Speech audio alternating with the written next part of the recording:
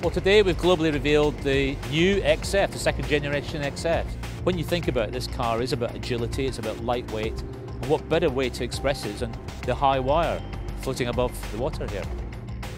It was incredibly exciting to see Jim perform the stunt today, going 240 meters over open water. Ready, go. 3, 2, 1, travel.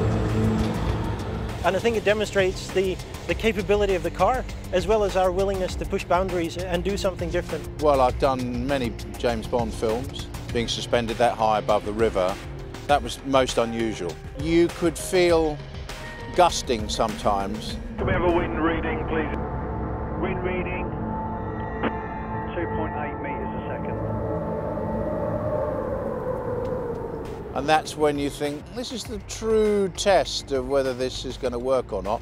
Well, technology has always been at the heart of the Jaguar brand, and I think the new Jaguar XF brings forward a cutting edge in terms of the latest technology.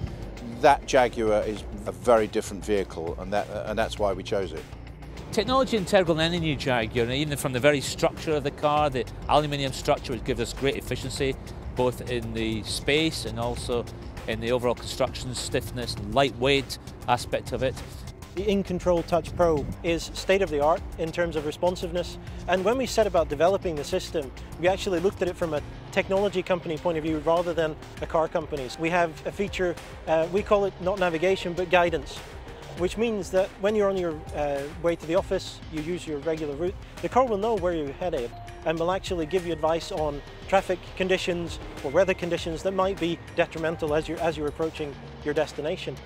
Well, the great thing about the new XF is that although the car is slightly smaller, inside the package is larger. We've started off with a completely fresh architecture, all new architecture, which means we can really maximise the effect of the package, the effect of the structure around the occupants, and to make sure we maximise the amount of space.